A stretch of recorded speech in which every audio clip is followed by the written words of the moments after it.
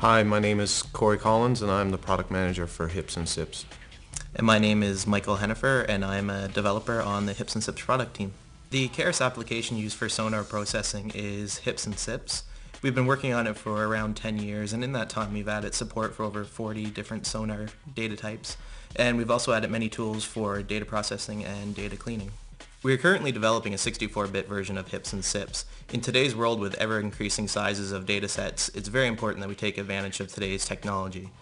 We feel we are doing this with the 64-bit version of HIPS and SIPS as well as with multiprocessing that we're adding. Our initial implementation of geocoder was released with HIPS and SIPS 7.0. We currently support Kongsberg and Reason systems.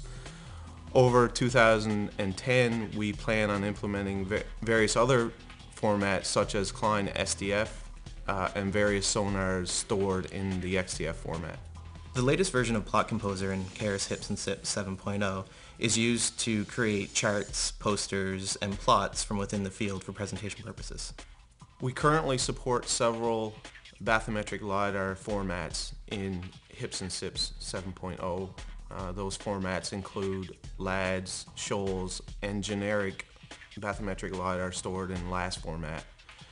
We've also currently been working on and are implementing support for the Hawkeye bathymetric LiDAR system. 3D visualization is very important to the HIPS and SIPS workflow.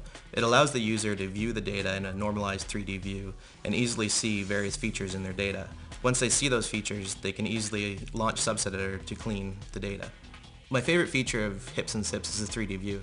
Today's technology has allowed us to do many interesting things within the view and add many interesting innovations. From a personal standpoint, I've also spent a lot of time at CARIS working on this view and have had a lot of fun while developing it.